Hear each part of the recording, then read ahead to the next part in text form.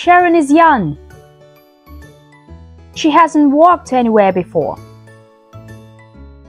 but she really needs some money. She searches for a job of a babysitter. She'd like to work in her neighborhood. Moreover, she is going to study at her college at the same time. Some of her girlfriends have already done it and talked her into trying it as well. Sharon feels flustered. She doesn't have so much experience, but she is eager to get a job. Last night, a young couple called. They invited her for a meeting at their place.